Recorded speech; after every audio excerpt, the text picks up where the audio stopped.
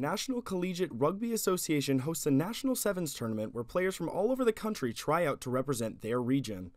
This year, players Megan Plummer and Alyssa Denger represented Ithaca College for upstate New York.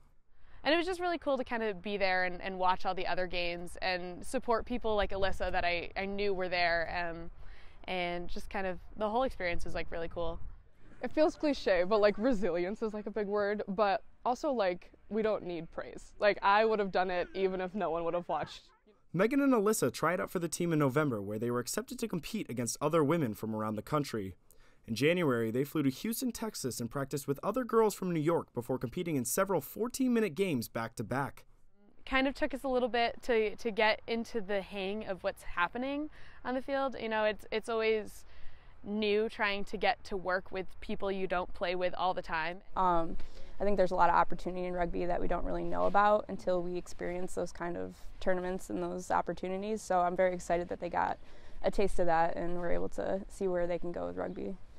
One, it's a great opportunity for them to get to play rugby with people from across the country and at such a high level. And it's also great for our program because it shows that we develop great athletes. Megan and Alyssa are seniors at Ithaca College, but their acceptance into the tournament is encouraging other players who will get a shot at this opportunity in years to come. For me, it's a lot of like, yes, those accomplishments are great, and I'm really, really privileged to be able to like participate in those and, you know, do well. Like we got third place. I'm not complaining about that at all, but like just like, you know, the personal accomplishment of being able to, you know, be chosen, get to go, get to travel, get to meet all these wonderful people and like build this strong community of women who all love this sport. I think with any sports, men's team tend to get a little bit more attention.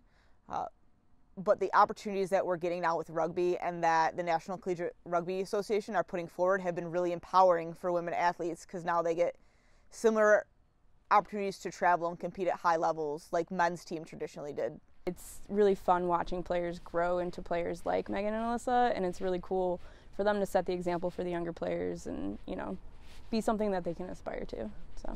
Alyssa plans to coach the Ithaca College women's rugby team in the fall and hopes to continue playing after graduation. Reporting for Good Day Ithaca, I'm Griffin Homan.